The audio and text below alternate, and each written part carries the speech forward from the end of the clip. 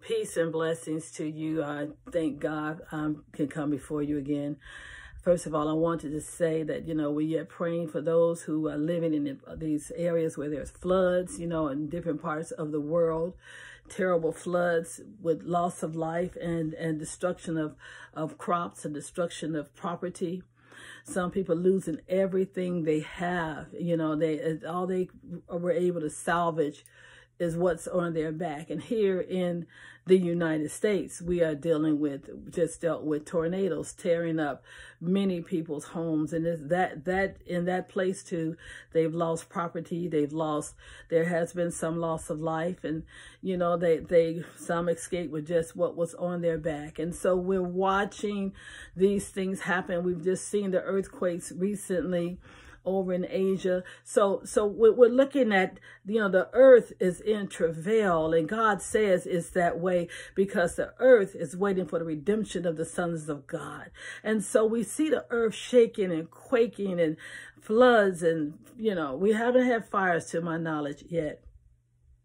We're still dealing with the effects of pandemics in the United States. I'm not sure if it's in other areas, but, it doesn't matter what form that trial comes in. Doesn't matter if that trial is a divorce, that trial is a broken marriage, that trial is a loss of loved ones, that trial could be a child going astray like the prodigal son. Whatever it is, that's a trial. If it's a trial to you, it is a trial, and that trial will make you strong if you are the one that's left behind to live. And if you can hear my voice, God is going to use you, and he's going to show you something so that you could be a blessing to other people, because no trial comes and nothing is learned from it. Something is always gleaned and gained from going through the hard place, the difficult place. And I pray for any of you who are going through these things right now. And I pray your strength. I pray that God is sustaining you with his hands, that you know that God is with you, even though it may be very difficult. And we know what trials trials hit, and it just seems to disrupt and disturb everything in your life, not to mention the stress that it causes. In some cases, it causes fear, it causes grief, it causes discomfort, but trials come with all the negative ramifications of every emotion we can ever go through. It's a part of let's see, they call it the phase of healing that we go through when we go through terrible trials. It's first, you're in shock. You're in shock when something hits you. And then we move to a place of anger. We're angry that this happened. And many people ask, well, how did God let this happen? Why didn't God protect me? Why didn't God protect my loved one? Why did God let this happen? And then you come to a place of acceptance. And I want you to know, in that place of acceptance is when you are learning how God operates in your life.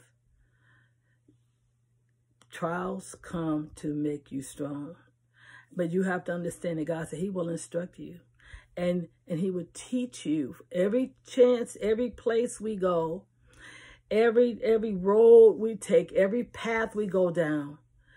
God is instructing us, and God is teaching us how to go through the hard place for our good and for his glory. Don't feel like it. I remember one year I went through a whole barrage of trials. I'm like, what in the world, God, is going on? But God took me to this strange path I'd never been on before. And it was like trial after trial after trial after trial. And I remember wondering, Lord, what are we doing? God, deliver me. And I would just sit back sometimes in total disbelief, because there was death, there was loss. I mean, everything you can imagine. There was rejection, but God was there. Even when I couldn't see him working, he was working. And when the time for that trial, when it came to an end, I was a very different woman than I was before that trial. And I was in my 50s, my late 50s at the time. I had no idea how this thing was supposed to work. And I'm thinking, you know how you think, well, I'm a good person. Why am I going through this? I got more trials than everybody. Yes. And everybody's watching you go through that trial. And those with understanding will see something you don't see, because that's what happened to me. Those with understanding of how God operates in our lives recognize something I didn't recognize. To me, I felt, and I told the Lord, I said, God, this looks bad. I got more trials than everybody. But at the end of the year, there was 1 year I had trials. I mean, it's like almost every month something crazy was happening. And the middle of that year, I had a grandbaby that died in my arms. And I'm like, I just can't, God, I can't do this. But I could. He brought me through that. And every month it was something. And what I learned from that trial, someone came and talked to me and says they were having some issues with their family. And this beautiful man said, I've watched you go through trials this whole year. And I watched your behavior and your attitude this whole year. Show me how to walk through a trial. And I realized, Lord, you didn't just teach me. You were actually parading me in front of others so that they would know how to go through a trial. And so I was able to tell him just a little bit I could think of right there. My whole thing was, hey, I just leaned on God. That's all I know to do. Just lean on God. And when it was over, and trust you me, every trial has an expiration date. When it was over, it was over. It was over. Psalms 138 and verse 8. I'm back up to 7. Oh my. Though I walk, David knew trials. David was running from King Saul. He was being threatened to be killed by him. This man was running for his life. You know, he did so much stuff. And David could have taken King Saul's life. He had the opportunity, but he didn't do it. But at the time, he knew that there was I can say a death warrant on his life. He was running for his life. And so he says in verse 7 of Psalms 138, though I walk in the midst of trouble, you will revive me. See, that's faith. That's faith. I'm going through this thing, God, but you are going to revive me. You're going to restore me in this place. You will stretch out your hand against the wrath of my enemies, and your right hand will save me. Satan is continuously wanting to destroy us. He is the enemy of God. And God would let him just go so far. Then he got to stop. And, you know, I'm talking to so many people lately who are going through trials. And, I mean, you know, it's like and I know how they feel because I've been there over and over again till I learned this too shall pass. My job is to help them through the tough place. Verse 8 says, the Lord will perfect that which concerns me. That is so powerful. He said, God will perfect that which concerns me. What areas of your life need perfecting or maturity? You know, sometimes people have a timid spirit. They're timid people. And they would not, under normal circumstances, ever put themselves in a position to be bothered with any other human being if they could help it. They're timid. They don't want no trouble. They want everything to be cool. They don't want to be bothered. But if God has put his hand on you, if God has called you, you will not remain timid, because he tells us, be strong and of good courage. So he's going to put you in position to be strengthened. Don't matter if you are timid. Get over it. When God finishes, you will no longer be timid. May take you 40 years. Don't matter. May take you 40. Remember, you know, Moses ran from Egypt and stayed gone for 40 years. Then God sent him back into the place he ran from, back to the place he feared. Listen, that's a message right there. You know, a lot of times God will send you right back into the place that you were afraid of and ran from. But this time, when you go back, I'm talking to those right now. I'm talking to those who are going through trials, a trial or trials. You might have ran from a situation. You might say, hey, I'm out of this. I'm never going back there again.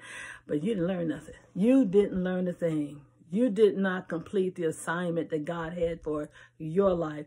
He will send you right back into either that situation or one just like it, because you are going to have victory over that horrible, horrible vice called fear. God did not call us to be fearful, but faithful. He sent Moses out. He allowed Moses to run out of Egypt. Then he sent him right back into Egypt. But when he came back this time, he came back with power. He didn't know how much power he was going to have. Moses had no idea what God was going to do when he sent him back to Egypt. Moses didn't know he was about to become one of the most powerful figures in history, that he would actually produce supernatural plagues on a nation that God is sending him back to, that very nature that saved him from the beginning. Let me just show you something, because you know something, y'all need to think about some things. Egypt was where Moses was saved out of the river. He was his Pharaoh's daughter pulled him out of the river and took him into the palace and saved his life. He was saved in Egypt. So was Jesus. Jesus ran to Egypt, and Jesus was saved in Egypt as well. From the same thing, the babies were going to be killed up to 2 years old, and Moses' mother put him in the Nile River, and he was saved out of the Nile. Jesus' mother and father, Mary and Joseph, saved him from the persecution of being killed by the king, the Caesar or Pharaoh, whatever. I mean, that's not Pharaoh, Caesar, and sent him, who was ordered that all the babies would be killed up to the age of 2. And his parents took him to Egypt. Egypt has been a place of covering for God's people. Egypt has not always been a place. And even though, Egypt is what we use Egypt and we say, it's a place of sin. Remember, Egypt was a covering for Moses and Jesus. We can't forget that. Is that not how God operates? The very place that he would save them from, he would also send them into. Because that's what adversity looks like. That's what trials look like.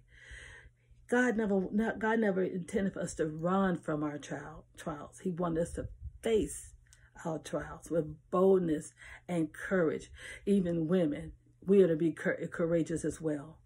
We can't run from problems because they're uncomfortable. We face all things. And so when we look at verse 8 again, I said again, the Lord will perfect that which concerns me. Everything that concerns you. What is God's plan for your life? You don't know, do you? Some of you are older, seniors, you already got the memo because you're walking in it right now. But the rest of you, when you're young, you don't know his plans for your life. You know where you are. You know your plans, but God has his plans. You have your plans. He knows the plans he has for you to bring you a hope in the future. That's his plans. Your plans may be to do something else. God completely changed my plans in life. I was a seamstress and loved it. I also, later went into an office, began to work in an office, and I liked that too. I didn't know I was going in a whole different direction. It took a trial to change my course. But God perfected that thing that concerns me. He matured me. He brought out of me that which I didn't know was even in me. He began to work with what he put in me. God anoints us. He equips us, and then he brings us into his purpose. And it can take years before that happens. So don't grow weary in well-doing. You don't know what God is going to do with you. God wants us to be in a place where we are revived to do his will, stepping out into territories and unknown places, roads less traveled that we didn't know about, don't want to go there.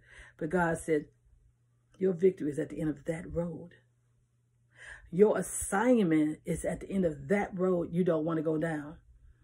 So don't despise small beginnings, and don't despise trials and tribulations. They will make you strong. You know, if you got a trial, you can almost guarantee size of the trial will show you the size of the assignment. Think about that. You know, Satan don't bother people and just for the heck of it. When he really comes after those that God has an anointing for, he will do everything to stop you, to detour you. But God, I'm going to say it again, but God. It says here, your mercy, O Lord, endures forever. God's mercy remains on us no matter what happens. Your mercy endures forever. Do not forsake the works of your hands. We are the works of Jesus' hand. We are the works of God's hands. He says, don't forsake us, oh God. Don't forsake us. I need you. We need you. So God will work his plans out in your life because he knows the plans he has for you, I said. He's not going to just give you hope, but he's going to bring that future to you in a way that you never thought it would come. I have gone down twists and turns and, looked like I hit, dry places. But I was supposed to learn something in the dry place. He don't send you into a dry place and just drop you. He send you there, and there's something in that dry place you are going to learn for your future, for your good and his glory. Did you hear what I said? For your good and his glory. God gives us the bread of adversity, the word says, and the water of affliction. He gives us that. He gives it to us so that we can learn how to walk circumspectly before him and to mature. You know, whenever you have gone through so many trials or different trials in life, nothing really bothers you. God will show you ingenious ways to make it through certain trials after that. You didn't think about it before, but he's working something out in you that you could not have worked out without God. And not to mention that you would see other people who are going through the same thing, and you got the answer because you went through it. Your eyes shall see your teacher, the word says. Who is our teacher? Jesus. He is our teacher. Holy Spirit. Jesus sitting at the right hand of the Father now, so Holy Spirit is in us. And he speaks in your spirit to you what God wants you to do. You may not even understand it. Why is God telling me to go down this road? You ever drive someplace? I have a GPS, and I was driving. My kids and I were coming back from someplace, and my GPS told me to go a different way. And so I was the lead car. So I take this other route that my GPS took me. And we were on the interstate. So we got off the interstate. And this is when the GPS was, fairly new for us. So I got off the interstate because it told me to. Although I knew my way home, just keep straight. And I would have been home, stay on the interstate till I got to my exit. But it told me to get off. I said, I'm a trust the process. I don't know where this thing is leading me, but I know how to go home if anything happens. So I get off the interstate. We're driving through these country roads, and these little towns, and I'm like, well, where in the world are we going? And we just kept driving, and my kids like, Mom, Mom, where are we going? I said, GPS is leading me this way, and we're going to follow. Well, what I did not know was that some miles ahead on the interstate, there was a devastating car crash with death. And it took us off that road so we wouldn't get stuck in that traffic. and took us, I mean, all these little windy little towns and winding places we went through. And then it brought us back to the interstate once we got in front of it. My kids were really, well, Mom, where we going? Mom, we're going to waste the gas. And I said, you know what? I don't know where we're going, but the GPS is telling me to go this way. And so we're going this way. Now, the GPS are better now. It will tell you what's in the way. There's an accident you are avoiding generally, so you know to follow that. But at that time, it didn't tell you, it just said get off. You know, it told me to get off and exit at this particular exit, and I did. Life is that way. Life is that way. You're going down a certain course and all of a sudden you are led to take a different course. You don't know why. Why God leading me this way? Why am I going this way? What's going on? But you still stay on the course that God is leading you. Makes no sense to you. Have no idea why you're doing it. But you do it because you are following the voice, the leading, the unction of God. Later on, you'll find out why God led you that way. It's for your good and for his glory. One of the things that trials teach us, and we don't ever think about, what am I supposed to be learning from this hard place? Because he take us to the hard places. What am I supposed to be learning in this hard place? Well, for one thing, you learn that trials produces humility. You might be a person, I won't say prideful, but you got some pride going on in you. And God wants to bring that thing down and destroy that pride in you. Trials will do it. Now, it depends on how much you need to learn, maybe how many times you got to go through. Because one thing about God, he doesn't try to destroy us. One thing I can tell you, when I got saved many years ago, and I thought I knew it all. Isn't that funny? I thought I knew it all. And throughout the years, God began to show me, just pull back just a little bit of that curtain and let me see me. I didn't like what I saw. But I never saw that before. Now, he didn't show me anything but that one thing. Now, there was a whole plethora of things he was going to show me over the years, but he's so kind. He's such a good Father. He doesn't show us all of our issues at one time. Because if he did, we would feel like, I can't do this. I just can't do this life. You know, I'm out. He shows you a little bit at a time. So he shows you one thing about yourself, and you're surprised that you see that. Oh, I didn't know I was this kind of way, Lord. And then you repent and you pray and you thank God for revealing to you who you are, and you're happy as you can be, thinking that you're all good. Keep living. He'll show you something else about yourself. And over a process of a lifetime, because he's going to get that gold. You know, gold is really funny. You press that bad boy, and gold is even more beautiful. Diamonds are that way too. You know, anything that's worth having has had to undergo pressure. I praise God for his goodness. Humility cannot exist where there is pride. So God has to get rid of the pride. Again, humility cannot exist where there is pride.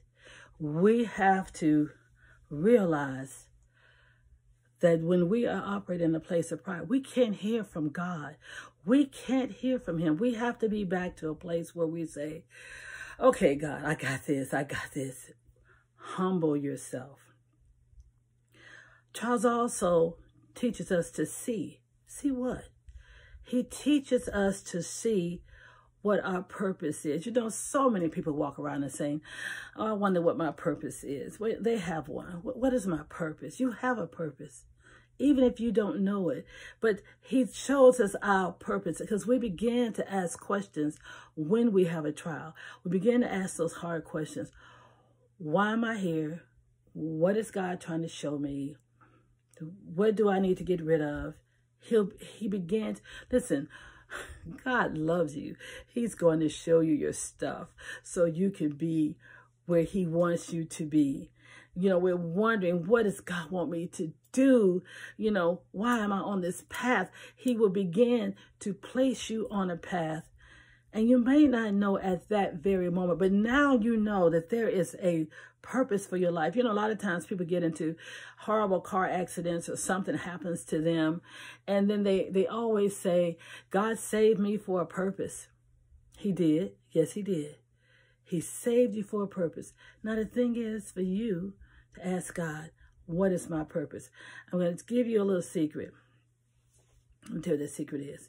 Get into God's word. Start praying more. He will reveal to you. He will show you. You can't know your purpose in life without prayer. You have to pray and say, God, show me what you are leading me to do. And he is, oh my goodness, God, he's waiting to show you. Another thing, those who suffer learn how to look at people in a way of sympathy. People are suffering out here. I mean, there is earthquakes and everything, earthquakes, and fires and floods and tornadoes and storms and, you know, crime of every kind. All kinds of stuff is going on. And people are suffering. Just the normal everyday life. You know, we even are seeing a lot of things where young women are being kidnapped. Children are being kidnapped. You know, things are happening. So these things happen. So there's all kinds of trouble in life. And we have to just ask ourselves, do we have enough sympathy and empathy for people to pray for them? Do we pray for those who have lost loved ones?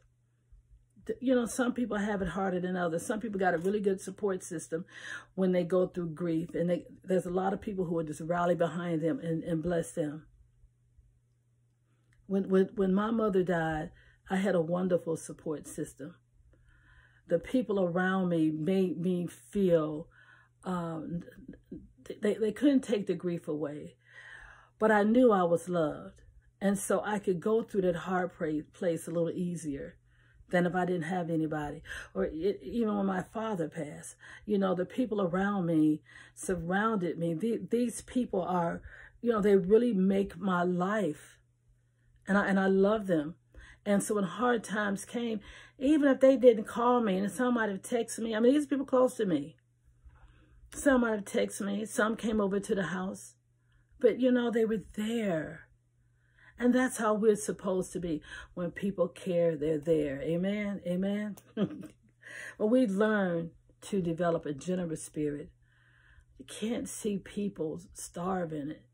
Now, I know in some cities now they're telling you can't feed the people that are hungry. I don't know why you can't. But I don't think it's in my city. But, you know, if you see someone in need, bless them. I've always done that. You know, we used to do you know, what I call street ministry and get out there on the street, you know, for a while. And you know, of course, there's plenty of people who are, well, they were homeless, but, you know, they were in the shelters. Now, then it's not like it is now. I'm sure my city have homeless people in it and homeless communities. I don't know where they are because I don't venture out that far. But you know, there are those who go out and look for those people, look for those who are hungry and be a blessing to them. Sympathy. When you see someone have lost a loved one, pray for them. You know, someone is divorced or just having a hard time in their marriage. Pray for them. They're sick. Pray for them. We got to have a generous spirit, not just with reaching out to people, but also supporting them financially if you can. We have to understand, too, the beautiful love of God when we're going through. God would take us through. You know, we have to understand his love that transcends all human understanding. And also to know that he loves us and he wants us to shed this love on other people. We are to spread the love. That's what he called us to do. And then we go on through trials to remember how God brought us through. That's the main thing I want to tell you right now. Every trial you go through, I want you to think back. How did God bring you through? How did he bring you through? What did he do? You know, there was a song back in the day when I was young. It's How I Got Over. Not get over like the world get over. How did you get over this place that you were in, that you were always, you were struggling, or things were not right, or the money wasn't right, the job wasn't right, something going on. Can I ask you, how did God bring me over? He will show you through memory, bringing you back to where you were. How I got over? With the hand of God and the graciousness of God. So I want you to think about that. The next time you go through a trial, God is with you. He will bring you through. Amen? Understand that. He'll never, never leave you or nor forsake you. But the trials will make you strong, and it will build character and virtue in you. Amen. Hope this bless you.